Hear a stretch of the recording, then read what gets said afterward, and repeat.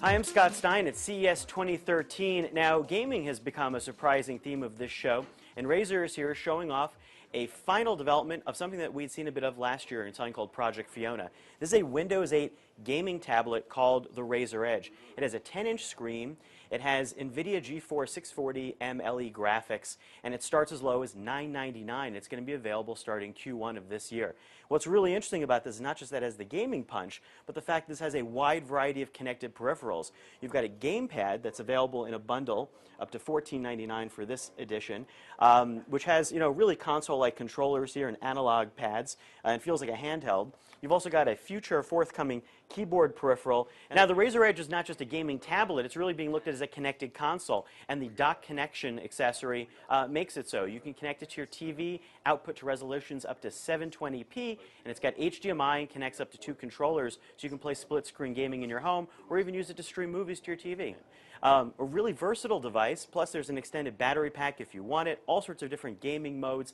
Now at this show, you're definitely looking at stuff that's beginning to look at where the future of gaming lies. What's nice about the Razer Edge is it's ready to go right now.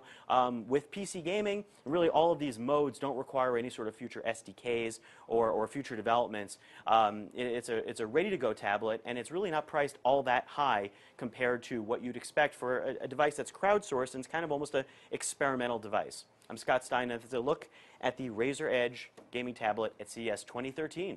So I'm Rich Brown. I'm here to talk about the PC gaming aspects of the Razer Edge. Now you can see from this setup here, it looks a lot like a desktop setup. There's a keyboard, mouse. The screen is maybe a little smaller than you might be used to in a traditional desktop arrangement, but you can always output this system to a higher resolution. It will go all the way up to 1920 by 1080. The only thing you have to really worry about is that the higher the resolution, the lower potentially the performance. Now Razer did let us look at the options for Dishonored, and it's set up at 13 by 7 on the screen. That's a native resolution, but it really looks great. It plays smooth. If you want to go bigger, I don't think it would suffer that much of a performance hit.